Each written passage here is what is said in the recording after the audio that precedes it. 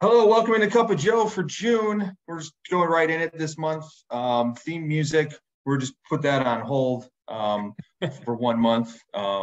We got so much to cover. We don't even have time for theme music this month. I'm Mike Carrazzo, the content manager here at Ryerson. Joined always Nick Webb, who's our director of risk management, commodities hedging. How are you in this hot day in Chicago, Nick? I'm doing great. It's definitely shorts and t-shirt weather. Looking forward to getting outside later today. It just comes on you here, right? It's like it's cold, and it kind of warms up a little bit, dips into cold, and it gets to 90. So that's we've got 10 seasons here in Chicago. Yeah. Spring, fake spring, spring again, winter, that's right. Summer. Yeah. We got a lot of cool stuff we're going to talk about today. Nick, whenever we plan these things, and Nick will send over his final slides. And Nick, this morning you threw in some stuff on AI, and I think that's such a hot topic, and everybody's covered it in ad nauseum. But I think there's so much going on in manufacturing, even in the steel making world, marketing realm, where I reside, of course. I've even read some stuff about commodities. I mean, it's everywhere, right? So I think it's great stuff. So we're going to dive into that, and then of course cover your normal commodities update. But before we go into that, I wanted to mention that we haven't had a guest in a while. So and we're going to do that, but we're going to do it on a special episode. We're going to be recording. We do this live the first Thursday of every month, as you know. But we're going to be recording an episode coming up here with Patrick Dempsey, not the actor, the general manager from Nucor Steel. I don't think he's the actor. I don't think it's the same guy. We're going to have McDreamy on here in a couple of weeks. Is that who that is? Yeah, you're right. Yeah, could be. You guys can on the hair thing going on. I got to stay out of that conversation. Patrick Dempsey from Nucor is going to be. We're going to talk to him about a few things. We're gonna record this as a special episode in about a week, and we're going to put this up on our YouTube channel as one of our podcast episodes. And a couple of Joe listeners, you'll get an email when that's ready. But we're going to talk to him about a few things. But we also want to hear from the audience, because normally we have the open Q&A, but since this one will not be live, we're going to put up a poll about what you'd like to know, what you'd like to hear from Nucor. You got 4 options there. First is why the lead times remain extended. 2, will utilization rates continue to improve this year? 3, topic of carbon neutral steel, and Nick, you can get into this. There's a little announcement they made around there. And then finally, some price disparity, right? Any pricing issue or pricing matters that you want to discuss with Nucor. So chime in, let us know. I'm sure we'll cover all these, but we'll really want to kind of bring it to him, say the audience is something that they really want to know. So chime in, and we'll look at the votes at the end. Nick, anything you want to add to that special episode we got coming up? No, in addition to any of those 4 questions, I'm sure there's going to be a lot of ad hoc questions from Mike and myself that we'll be able to fire in as well. So if you don't have specific questions top of mind, don't worry. I'm sure we will be coming up with plenty to fire towards McDreamy here in a couple weeks. Yeah, we got to ask him if he gets that a lot. If he gets that confusion a lot. Yeah. Well, good. No, I'm glad. Let's dive into it. Good stuff today, Nick. Excellent. Let's go ahead and do it. So a little bit of a different framework than normal. The only real deviation is up on the front end of the presentation or discussion. We're going to have a couple slides and a little discussion around artificial intelligence. For anybody who has been living under a rock, it's certainly I don't want to call it a flavor of the week, flavor of the month, but it's everywhere you look, there's a discussion, whether it's on newspaper headlines, websites, CNBC, everybody's talking about AI, and it's garnering a lot of attention, and it's garnering a lot of money. And we want to make sure we address it from not just the perspective of the technology world, but also the perspective of the manufacturing world, because I do think that while all of this is happening, all this money sloshing around, going into AI, speculating around what's going to be the new big thing, I do think there's a lot being overlooked within our sector, and perhaps things that have been taking place not just in the last couple of months, but maybe things that have been more of like a 5-10 year type horizon for for the development of AI in a lot of our business systems. So we'll get into some of those details. We'll then hop into the individual metals. And then on the back end of this, we'll talk a little bit about the macroeconomic situation, a brief discussion around the debt ceiling and where we stand with regards to that. And then we'll wrap it up and kick off the beginning of our summer. Yeah, and you mentioned a lot of opportunity with AI, a lot of controversy too. I mean, it's not a day goes by that people are talking, is this good? Is this good for business? Is it bad for business? Is it good for jobs? Is it bad for jobs? And then there's valid points on each side. So I think this is hot no matter what industry you're talking about. Absolutely. Absolutely. Yeah. So let's go ahead and hop into it. Before we do, as always, we have to cover the safe harbor provision. These are the opinions of Nick Webb, Mike Carrazzo. These are not the opinions of Ryerson. Do your own research. This is not investment advice. But we think we got some pretty cool stuff here in this discussion. So first things first, artificial intelligence. What is it? I'm not going to read all of this, but I'm going to kind of highlight the sections that I've highlighted in red. Intelligent machines capable of performing tasks that typically require human intelligence. These systems are designed to analyze, interpret data, learn from experience, make informed decisions, predictions. All of these things should sound somewhat familiar to what we already mostly do in our day-to-day lives as analysts, experts within our specific field. Some of the phrases you may have heard with regards to artificial intelligence, things like machine learning, natural language processing, computer vision, and probably the one that's most shown in the media and entertainment field, robotics, the idea that you have AI actually going into machines that can look like humans and maybe ultimately take over the world with Skynet. But with regards to the industries that AI up to this point has been applicable for, this is, we're highlighting here, healthcare, finance, transportation, entertainment. Now, I say we're highlighting this. Fun little fact, I didn't actually make this slide. I actually had artificial intelligence make this entire prompt. For those who haven't heard of it yet, I actually utilized this system called ChatGPT, which you ask it a question, you give it a prompt, and it gives you back a very detailed response. Similar to the way in which Google would work, but it's much more detailed and story-oriented in the way it responds back. This is a system that was just launched about 6 or 7 months ago. And I think this is really what's garnered so much recent attention into the AI space, because all of a sudden it's made it very user-friendly that, you know, your parents or grandparents even could hop on this site, toss in a prompt, ask it to write a story about Mike Carrazzo doing his gardening, and it'll give you, you know, a 10-paragraph essay about Mike Carrazzo and his begonias. And and it'll be witty, it'll be funny, and it's pretty amazing to see. But that's just one specific application of artificial intelligence. But it is kind of fun to note that this particular slide was made entirely by AI. And that's an important note. It's a flavor of AI called generative AI, and that's AI that's really leverages obviously the technology for creating content. So ChatGPT. It's funny you mentioned in Google, right? There's a lot of debate in circles, marketing my world, right? Is hey, you know, would ChatGPT eventually take over Google, right, or to replace it, right? So rather than, you know, searching, you know, putting in an answer and you get 4 suggestions of where to go to find that answer, it's pulling that and it's creating an answer for you. However, it's pulling it from these sites, and, you know, is it credible? You know, obviously anything. I think you took this paragraph and you ran it by, you know, us for fact checking, right? That's right. That's right. For those who don't know, Mike, that's the process.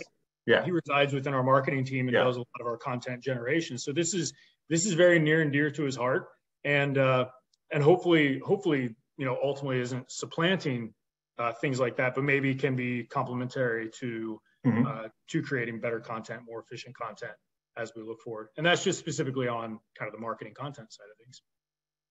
Yeah, and to be fair, we don't leverage that, and, you know, it's something that that's very much in you know, up for debate about how folks use it. So it's still very much up in the air about how to exactly use that. So any content that we're putting out there is original. It's from our experts. things like that. But it's good to explore tools like this for sure. For sure. Yeah. Yep. So what wasn't mentioned in that original description from ChatGPT was manufacturing. So I subsequently asked ChatGPT, I said, how is AI being utilized in manufacturing? So you can see that prompt up in the top left corner. And I'm not going to read this whole thing, but ultimately going through these 6 overarching categories, things like predictive maintenance, the idea that you could have a machine or a personal automobile, and using stats, you may be able, using stats and big data and law of large numbers, let's say, you may be able to figure out timing in which you'll need an oil change, or that a tire may need to be replaced. And I would say a lot of this is and has been utilized within our physical world for a number of years up to this point. Things like quality control. The idea that maybe when you're running metal through a steel mill, it's the ability to make very fine-tuned tweaks to make sure that the thickness quality is similar across all areas of the metal, whatever it may be. Again, I'm sorry, correct me if I'm wrong, but I think Big River Steel uses some AI to exactly how you described it. Owned by U.S. Steel now, but I remember that's something they do with machine learning, right? To improve some quality control, production, things like that. And that's kind of the point that I'm trying to drive home, is some of these things should sound somewhat, not basic, but maybe they've been around for 5 or 10 or 15 years, because they have been. So a lot of these things that we're calling AI, we're calling it regenerative AI, or generative AI rather. Some of these things with regards to AI have been in development and have been improving over the last many years. They're not really all that brand new. We are continuing to see efficiencies and new ways to use them. Obviously, things like autonomous robots, number 4, that's the one that it gets some headlines, certainly some kooky videos of robotic dogs running down a forest and jumping onto tree stumps and things like that. Those are pretty amazing and very new technologies. But things like process optimization, product design simulations, those are things we've been living with for quite some time. So I do want to make sure that when we talk about AI, we're talking about in a broad sense and an accurate sense that's reflective of really all the industries that can take advantage of this. Because I do think there are efficiencies and improvements that really all businesses can be doing and should be doing, and probably should be getting rewarded for in many ways too. Because I would argue that up to this point, I'll show you a chart here in a slide, there are some companies that are getting rewarded very disproportionately relative to other parts of the world.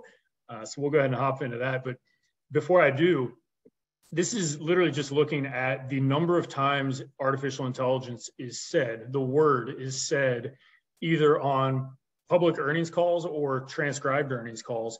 You can see that over on the right-hand side, it's gone absolutely parabolic in the last couple of months. But this has been something that's been in the making for the better part of 2 decades.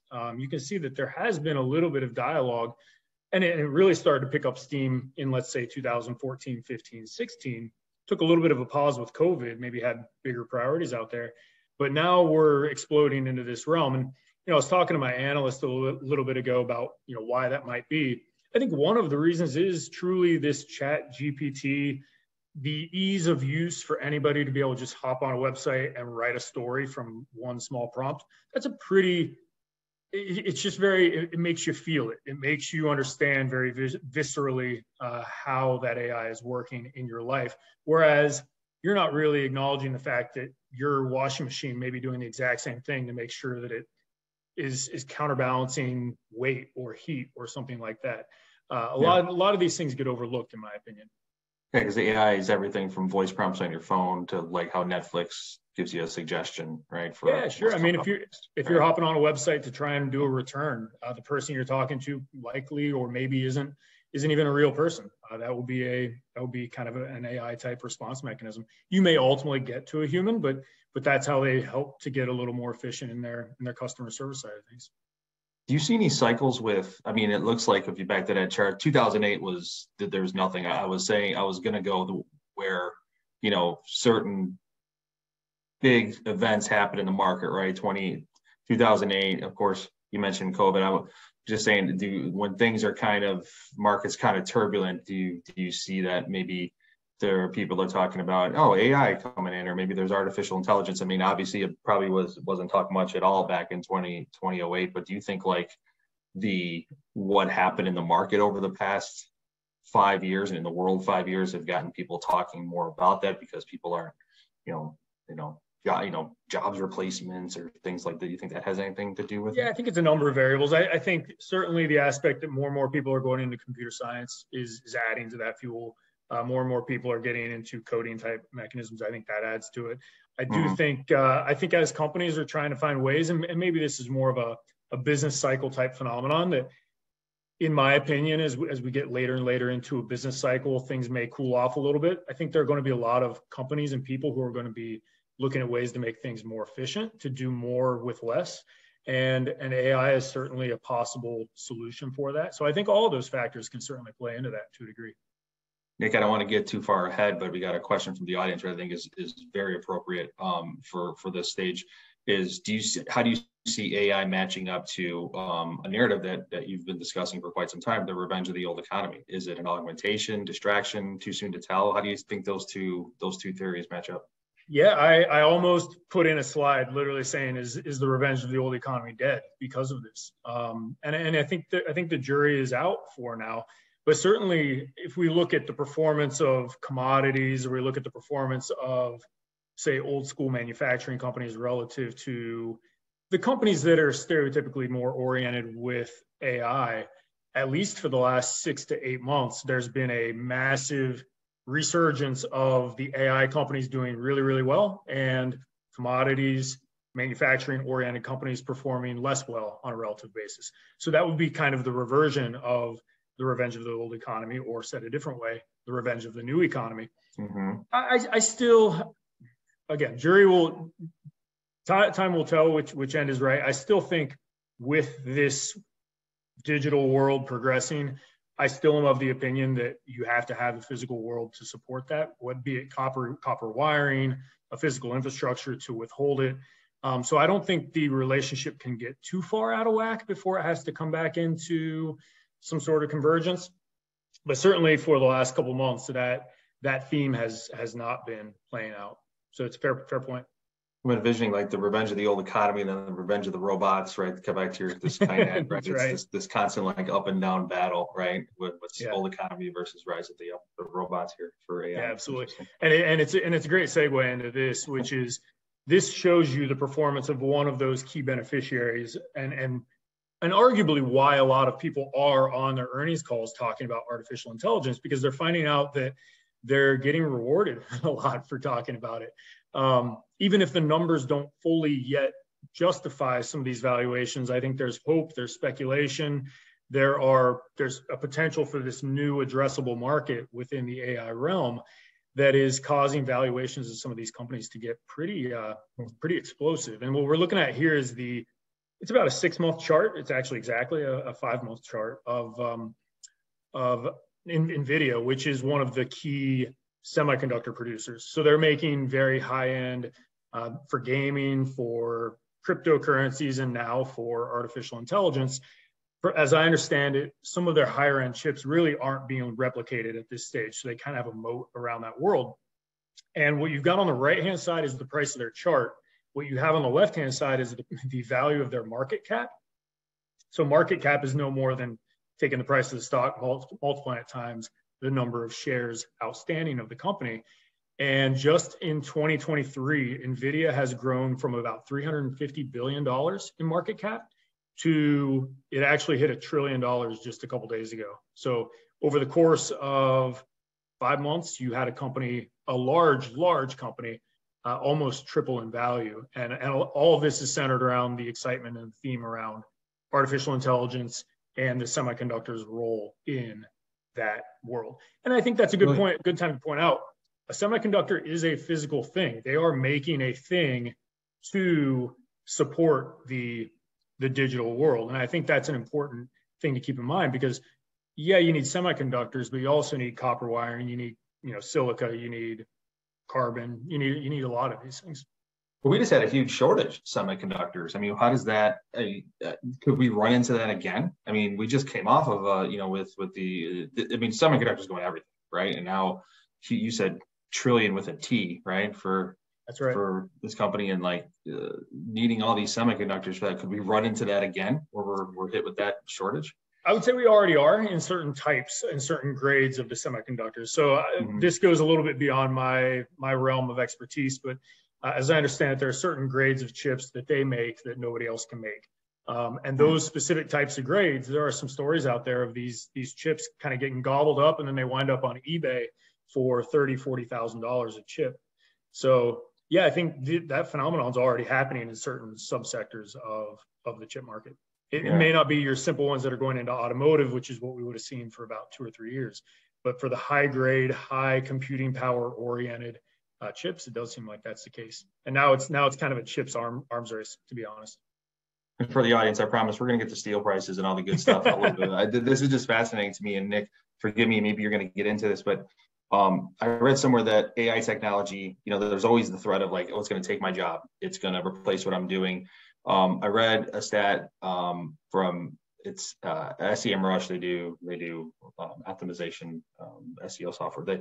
They did a jobs report. They said that AI could generate or create 12 million more jobs than it would replace. Whether that, I think the headline there is, I think the market experts are saying that it's not going to come in and AI, right, sweep and take away all these jobs. It's going to enhance, it's going to create more jobs to support and create the services around it, make use of what the data is telling us, things like, do you see it as like a job creator? Do you see it as having a positive or negative long-term impact on employment? Have you dug into that at all? I mean, my political answer is going to be it's both, and I actually believe it's both too. I think there are going to be some massive winners, massive losers. Perhaps no coincidence, and I don't mean to poke fun, or I don't mean to make jokes about people losing their jobs or anything, but I would say perhaps no coincidence that companies like BuzzFeed completely went under in the last couple months. I think TMZ News went under a couple months ago. I mean, these are content creating organizations that may, at least in some way, have been supplanted by a computer essentially writing its articles for them. Now, is that perfect? Is a computer writing an article going to be perfect and right every time? No. Is it human? No. So there could be some headwinds within that world to a degree, but for sure, I think you get economies of scale, you get efficiency benefits that are going to impact, the production of metal, the efficiency of self-driving cars and things like that. I absolutely think that those things are going to be beneficiaries, and there are going to need to be coding jobs, technology jobs supporting all of those things. Yeah, it's going to be fascinating to watch. But you bring up a really interesting point, and I'm just showing the image, not without a whole lot of other context, but this was about a week to 10 days ago. This image popped up on Twitter for a very short period of time, and Twitter tends to be kind of take action and then ask questions later, and this is a certain instance of that, where you may not be able to tell from the image, but what came with this tweet was the Pentagon has been attacked and there's an explosion at the Pentagon. And everybody panicked. And what actually happened was, showing up in the bottom right corner, you should now see the S&P. So this is basically the stock market. Right in the middle of that stock chart, you can see the market sold off pretty rapidly. But it was only temporary, because what they discovered was, this is the most videographed, monitored, probably building, one of the most in the world. Pretty easy to confirm whether or not that's the case if the building got hit by an explosion. Turned out this image that you're looking at right here is entirely artificial intelligence created. And while that may not seem like a real big deal, this market move that occurred right here for about, let's say, 15, 20 minutes was a move of about $500 billion in market cap. So I'm not trying to say that this was a nefarious situation, but imagine a scenario whereby a hedge fund puts on a bunch of short positions. They then post this photo out there, post a video out there of AI generated content that's not real content, not real physical world content. Market sells off, they then profit on their trade. That could be something that could have taken place. Now, I haven't heard any stories about anybody getting in trouble for this, but it certainly was this is the downside of AI, is we have historically lived with this saying of, seeing is believing. And unfortunately, we're getting into a world where maybe see it again, verify, and then believe it. You got to do a little bit more fact checking on your own to make sure that what you're looking at is the actual situation that's being reflected in the physical world. It's pretty tricky though. Yeah, that's anything with AI generated content, images. It's take it as a base, do your research, like you say at the beginning, do your own research, do your own homework, add that expertise to it, because that's what's gonna. Wow, I did not see that. That's scary. It really is. Yeah, it's a pretty wild one. And I'll admit, I was one of the proliferators of this information. I copied the link, I sent it to my analyst. I said, this could be bad. But then I did actually also say, I'm not trying to take credit for it. I said, this should be something that we should be able to confirm pretty easily if this is accurate or not. And lo and behold, 10, 15 minutes later, it was confirmed to be fake.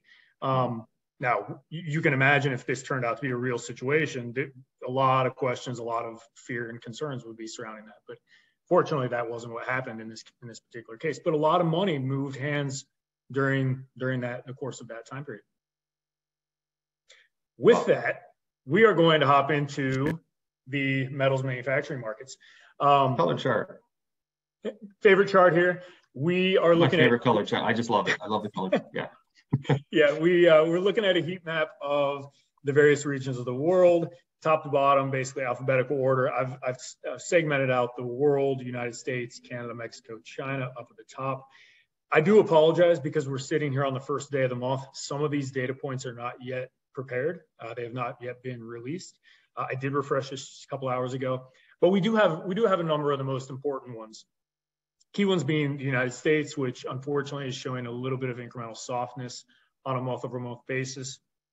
As we look over on the right-hand side, again, for anybody new, if it's below 50, it's suggestive of a year-over-year weakness.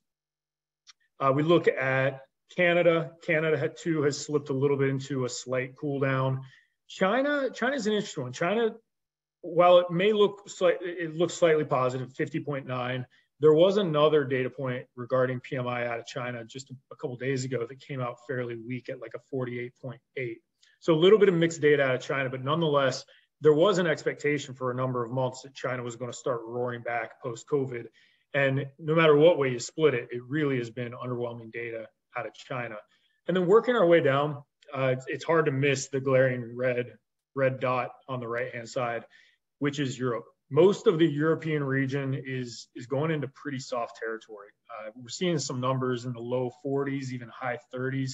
Those are PMI numbers we really didn't even see too much of, except for kind of the doldrums of COVID lockdowns. So pretty dicey numbers coming out of the European region. I'd say relatively mixed, mostly kind of decent-ish numbers coming out of the North American region. Okay numbers coming out of China, except for expectations were pretty high. So it's missing expectations there. But then the two glaring ones down a little bit further down. India continues to run incredibly hot. It's at a 58.7, which is the highest in multiple years. And then this pesky one, which always raises confusion and questions, which is Russia. Russia continues to show PMI prints. Whether we believe this data to be accurate or not, this is the data that's being submitted, and that too is suggestive of year-over-year growth, and it has been for the last, I'd say, 6 or 7 months at this point. So that's the backdrop for us getting into some of these metals discussions. First, we're going to hop into stainless and nickel markets. I put the red line, diagonal down red line, and then the diagonal white support line. We talked about this last month for anybody who tuned in. This is a technician, if somebody who follows charts a whole lot, they would call that a wedge pattern. Basically, the idea was prices kept bouncing against the support, bouncing against resistance, bouncing against support, and had been for the last, I'd say, 18 months, it looks like. And we were inside that wedge or that triangle, even up till last month. And I said, at some point, the market's going to have to make a decision. Either it's going to break out to the upside and get out of this wedge and it'll start running, or it'll come below the resistance line and show some softness. Well, a couple of days ago with the weak Chinese data, and when I say weak, it was the print that came out at 48.8, so it was actually showing the negative growth.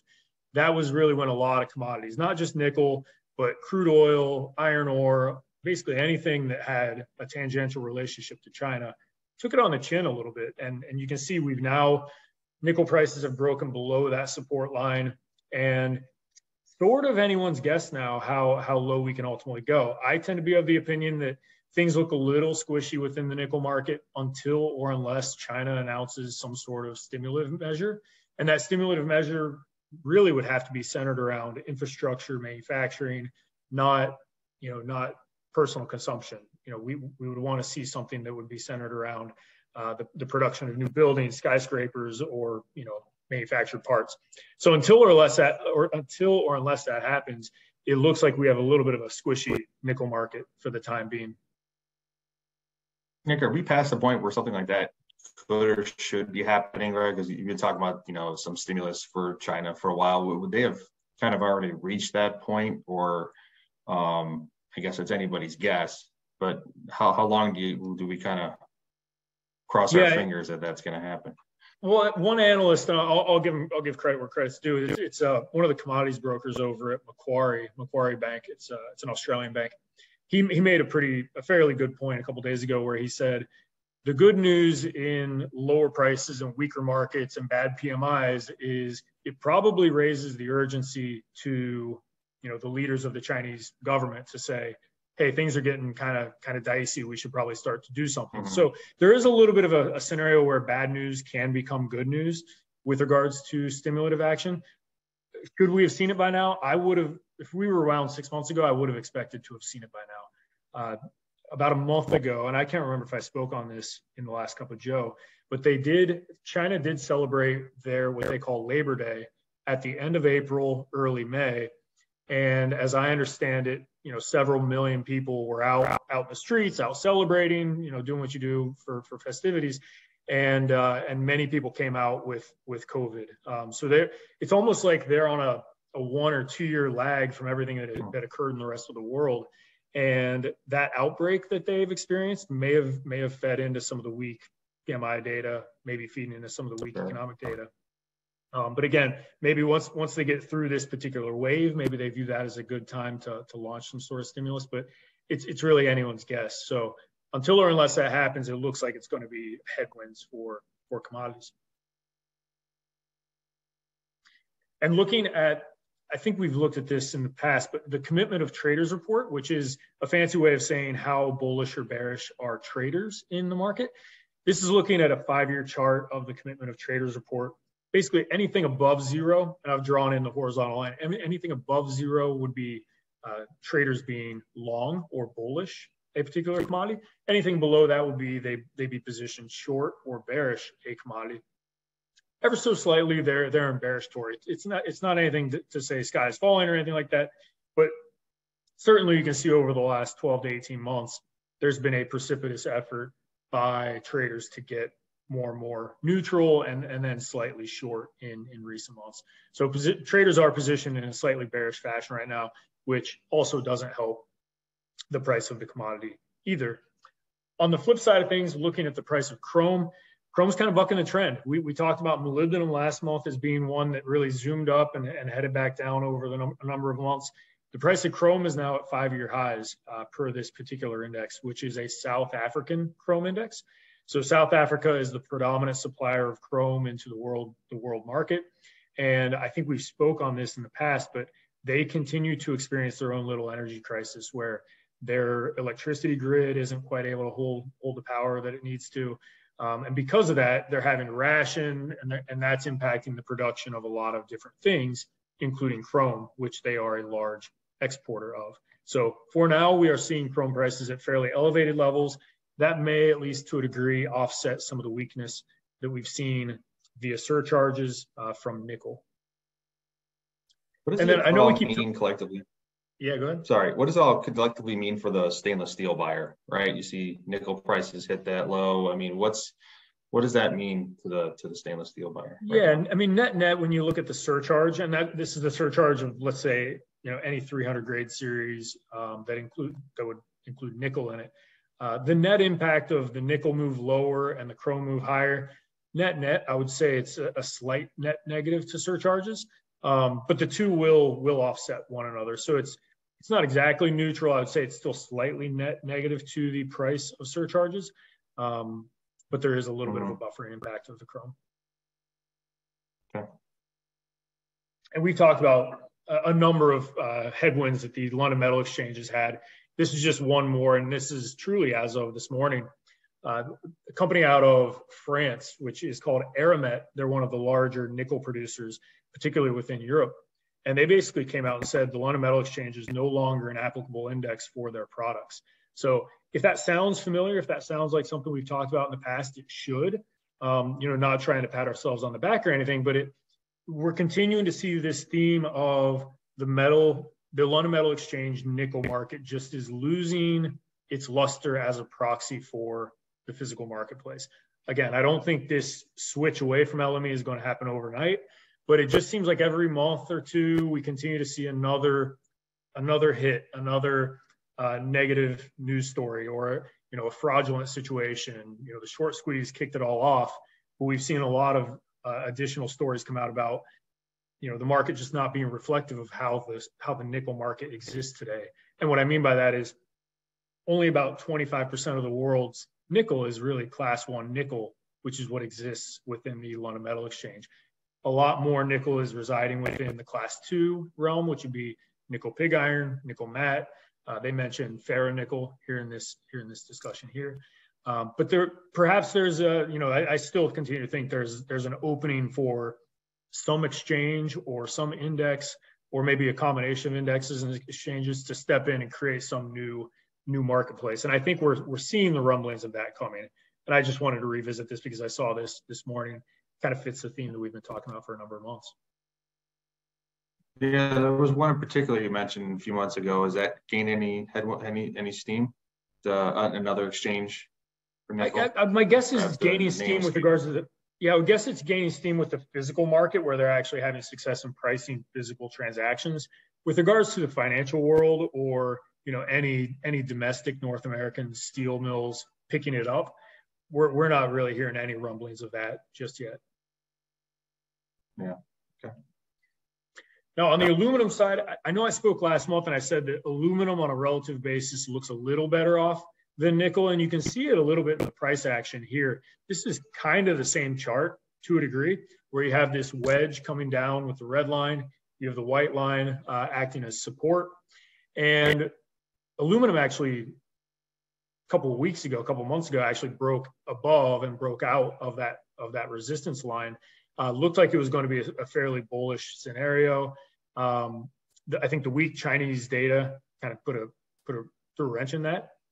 But you can see it just visually when we compare the nickel chart right here to the aluminum market here. You can see pretty easily that the price action in the last couple of weeks has been much more supportive for the price of London Metal Exchange than it has been for nickel. We really haven't seen things break down just yet the way some may have expected, which is pretty, I think it's worth noting because, the weak Chinese data, the weak European data, that's going to weigh on aluminum markets too. But it seems as though some traders, some investment managers are viewing the fundamentals of aluminum to look a little incrementally better than that of the nickel counterpart. So from that vantage point, it looks somewhat optimistic that we could see things hold in and around this area. And then I think the same reigns true, which is until or unless China announces some sort of stimulus, we see some sort of soft landing, maybe reduction in interest rates here in the United States. I would say there are going to be some headwinds within the price of most of these base metals. Similar to the nickel side, looking at the commitment of traders report, so how bullish or bearish are traders? They're not bearish, but they're not really bullish either. They're basically sitting almost spot on the neutral territory. It's at 1,500 contracts, which that's only about let's say 25,000 tons of aluminum. That's not a real big position when you look back at where these traders would have been a number of months ago. So there really isn't a whole lot of bullishness or bearishness in the investment community in nickel just yet. It's kind of wait on the sidelines, wait and see. And I think that probably makes sense given the current dynamics we're seeing in the macro environment. Flipping over to you mean aluminum? What's that? Do you mean aluminum? Use nickel. On aluminum. Yep. Apologies. Aluminum. Okay. Yeah. Okay. Question for you on the aluminum before we move over. news recently, Apollo Group announcing plans to acquire Arconic steel mill. Does that, what impact, if any, does that have on the market for aluminum? We'll have to see what news comes out of that, but I would say anytime you've got a private, this is anecdotally speaking, but anytime you've got a private equity company going into a new investment, your normal course of action is to find efficiencies, and oftentimes that leads to changes in headcount and often reductions in headcount. So probably going to see something in that realm. In terms of what it means for the customer base and people who buy metal from them, there might be some deviations in the way they address or they approach markets, meaning, you know, whether they want to go more heavy into automotive or into, you know, industrial, so that'd be service centers and more industrial type equipment, or if they try and shift into, you know, more can sheet or something like that. I think those are the things that we don't know yet. That would be the main way in which it would impact the marketplace, I would say, though. Gotcha. Okay. Switching over to the carbon side of things, it really is a continuation of the trend that we talked about last month, which is whether we're looking at China, which is shown in the orange, the blue line, which is North Europe, or US prices, all three of them are heading the same general direction at slightly different speeds, maybe because some moved a little further faster on the upside, but certainly there's a heavy correlation between the direction to the downside as we see it right now. In the last month, we've taken about $100 to $150 out of US hot roll. Europe's about $100, and then probably 50 to 75 bucks out of Chinese hot roll prices. So there has been, on a global basis, with the European slowdown, slightly cooler US manufacturing data, and then I would call underwhelming Chinese data thus far. A lot of these markets that had a little bit of optimism in Q1 and early Q2, they've lost some steam at this point in time. Part of that equation is going to be capacity utilization, which is shown here in this chart, and that is domestic production slightly ramping up. It's not in a massive way, but you can see that since, I'd say, beginning of the year, we've seen utilization go from about 71, 72% up to where we are at 77%. We're still not back up into the multi-year highs of 80 to 85%, but production is coming back online domestically, whether it's from North Star or from other mills just ramping up, trying to take advantage of the higher prices. We are certainly seeing more tonnage available. So if we looked at this on a month-over-month basis, we've added about 1% to the utilization number, which, rough estimates, I'd say that adds about 1 million tons annualized for every percent. So it's a fairly decent move in terms of new production coming to the market. I don't have a chart on this. I know we've talked about it in the past. We are seeing imports move up a little bit, certainly not to the extent that I would have expected, but they have crept up a little bit in the last couple of months, just given the fact that there was an arbitrage, there was a gap between where domestic prices went and where foreign prices could be purchased from. And then, as we always do with the steel markets, we like to look at the futures curve. The futures curve is not our opinion. It's simply the market's expectation of where they think prices should be trading. The blue line is 6 months ago. The green line is a month ago. And then the orange line is current, basically as of last night. And it's basically the same shape as where we would have been a month ago, except for one factor. I would say the trough of the curve, as we look at it today, is just a little incrementally lower than where we would have been a month ago. So as we look into late Q3, early Q4, maybe the curve shifted lower 20 or 30 bucks. So what that means is there's an expectation prices could go down by a little further than what they would have been thinking a month ago. And I would say there's potentially some reality to that. And the main things I would point to in that would be Europe continues to slow and show some very weak manufacturing data. And the bigger one is China. China is really weighing on the global commodity and industrial landscape to a fair degree. So again, I know I sound like a broken record, until or unless China announces some sort of stimulus package, I think that we've got some headwinds ahead for us. That's just a recorded line. You can just keep saying it. Then right. We should get an AI to just say that phrase. Yeah, just to generate it. Exactly. And then lastly, on the carbon side, steel prices. Steel prices are continuing to defy gravity. And I will admit, I probably called this one, I did call this one wrong. I would have expected plate prices to have converged at a quicker rate. One thing that I underestimated, though, is the power of the quota mechanism within the plate world. And what I mean by that is when any company looks to bring in plate into the United States, when there's a quota, once you hit that quota, you're pretty much looking at a stoppage of imports coming into the United States. And we're getting some feedback that certain countries, certain suppliers are actually already for 2023 hitting their quota. So I do think that importation of plate, which maybe historically had helped to better supply the market and keep the market more in line with hot roll, perhaps that's deviated a little bit. And that quota mechanism is actually keeping plate prices into a more artificially widened gap relative to sheet. So I do think that phenomenon is a real one. I do, there might be a little bit of support also added from the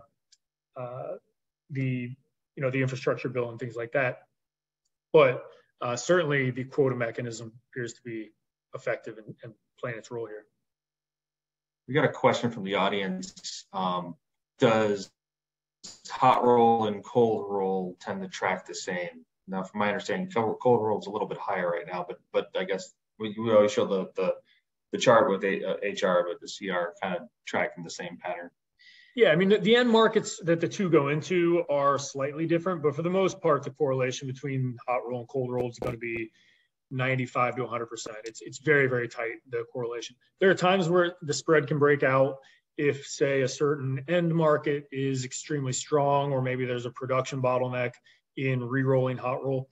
But for the most part, that spread, I'd say it's somewhere between 150 to 200 bucks, but the general direction of those moves tends to be pretty much in line. And if we look at the spread between hot roll and cold roll as of today, I don't know the exact number, but it's somewhere right around 180 to 200 bucks. So on the macroeconomic side, I've got a little bit of not so great news, and I think I've got some optimism we can sprinkle in as well.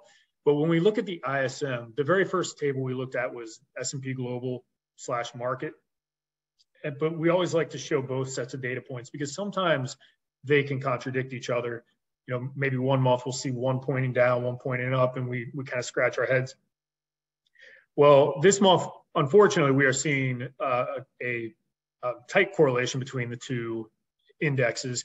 And unfortunately, the ISM index is actually a fair amount weaker. You can see up in the top left corner, the headline ISM number came in at 46.9, which is down by even more. So it's basically a faster decline of growth.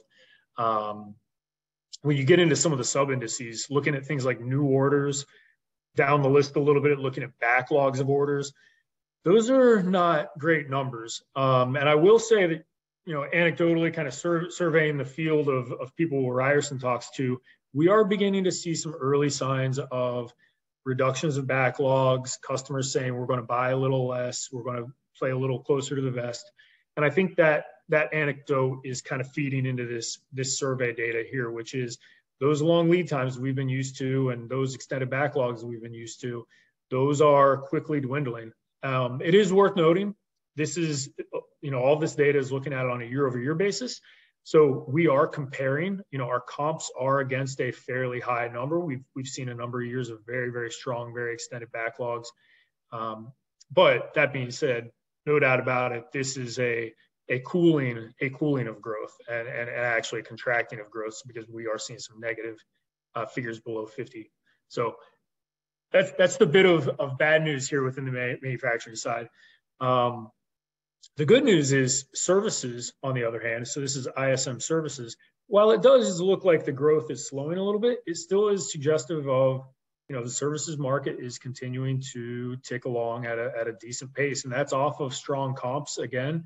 So we are certainly seeing a situation where services, leisure, going to restaurants, bars, that world seems to be alive and well. And if you went out in Chicago here over this weekend, certainly you'd see a lot of places just bursting at the seams. You would not see anything that resembles any type of recession. And when we similarly look at things like travel and leisure, this is the TSA checkpoint data. And over the weekend of Memorial Day weekend, we saw some of the highest checkpoint data that we've seen since 2019. And that's not even like midpoint of 2019. That's almost the peak of 2019. So some of this data is suggesting very strong mobility trends, services trends, which is absolutely keeping the broad markets in general afloat, while we are seeing a little bit of cooling in the physical, I'd say the physical goods world, if you will. Another bit of bright sides: the unemployment rate continues to just chop along some of the lowest levels we've seen in decades. 3.4% basically says we are not seeing any issues with regards to employment. I didn't note this, but it looks like within the ISM data, the employment number of, see right here, 51.4, that's actually suggesting that employment within manufacturing is getting a little better. So many Ryerson employees, many customers of ours should be or maybe finding it a little easier to hire employees, which would be a welcome surprise or a welcome change for our industry. This is a big one. This is looking at the Federal Reserve. Let's see, this is called the Supply Chain Pressure Index. And I don't think we've highlighted this one on the Cup of Joe in the past, but anything that's at 0 would basically be average. That would mean that the supply chain is operating as you would expect it to. If it's above 0, as we saw, in 2021, 2022, we got up all the way to 4. That is 4 standard deviations away from the normal situation that we would see within global supply chains. So for those who aren't stats experts, 4 standard deviations is basically like 0.01% of the time. It's extremely rare to see something be that out of whack. What's interesting is, as we look at the most recent data, we've actually gone the exact opposite direction. We're now in a situation where the pressure index is not just at neutral or average, it's actually looser by 1 full standard deviation than what we would have seen in the past. So that may not be the case for metals. If it is, great.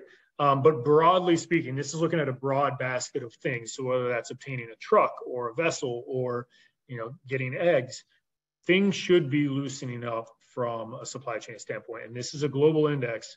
So if you're moving product around the world, things should be getting easier to get places. A very interesting chart. I like that. That's really gives a nice picture of supply chain trends. That's from the Federal Reserve. Yeah, exactly. And perhaps very related, this is looking at the inflation indices, and you'll notice pretty strong correlation in looking over a same time series between supply chain pressure and inflation. I think that makes intuitive sense that the two would be very correlated. PPI, purchasing price index, in the blue line, coming down extremely quickly. So that's more of like a wholesale type inflation. CPI, which is the consumer price index, coming down fairly rapidly, though there are some questions if we're beginning to see a slowdown in that decline of inflation. And then the PCE, which is the personal consumption expenditures, that's kind of the Fed's favorite index to use for looking at like the core type inflation, things that exclude energy and food. That one, it's come down, but it's sort of not moving a whole lot. And for that reason, I think there's a little bit of frustration potentially at the Fed to say maybe we haven't done enough yet, that maybe there needs to be a little more pain still. And my analyst and I, we've actually gotten a little bit of pushback when we've tried to suggest that inflation is coming down. The customer came back and said, well, not really. It depends on the items you're buying. And I think that data kind of is depicted here in this chart, which shows certain aspects of inflation seem to be coming down fairly rapidly. Certainly when you look at things like the energy sector, crude oil's $70 a barrel, had been 125. Natural gas is at $2 per MMBTU. That was 10. So there's definitely deflation happening in those types of sectors. But wages are very sticky. Wages are strong right now as the employment picture is strong. So as we sit here today, there's a bit of a flip in terms of where people think the Fed is going to go in its next meeting. Last month, there was, I think it was like a 60 or 70% expectation that the Fed was going to cut interest rates. Now, as we look here in this second column and the third column, there's a 40 to 41% chance that they actually do another increase in the next 2 meetings. So almost flip fully on its head. It's basically just this notion that as long as jobs remain aplenty and things don't break too much, they're going to stick to the course and at the very least maintain interest rates where they are. If they have to, if AI continues to take NVIDIA to a $2 trillion mark or something like that, there may be more work to be done. But at base case right now, it looks very likely that they're at least going to pause for the next meeting or two and keep rates at 5.25. Or there is a chance that if inflation doesn't come down at the rate they want, they actually have to do another hike.